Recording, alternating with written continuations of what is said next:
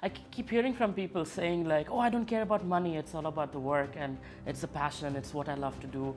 Why don't you care about money? I know you do. You know, when you're not able to buy that little phone that you wanted, that you're planning for a long time, you feel bad, yeah? So you need money. So there's nothing wrong in actually accepting the fact that you need money, and money is a good thing. Money is in fact Lakshmi. She's a goddess. So why would you look down upon money? You look down upon money, money won't come to you. You appreciate money, but yeah, you don't overdo it. You don't over endeavor. You don't go greedy over money. It shouldn't be like, you know, money dictates your life. But money is important, acknowledge it. And when you acknowledge it, it opens up opportunities for you to have multiple sources of revenue. Every youngster should think about multiple sources of revenue.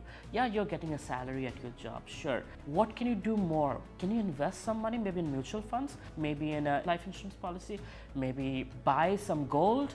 What can you do that can have some passive income? Maybe you can invest in a real estate, right? So think how you can grow money.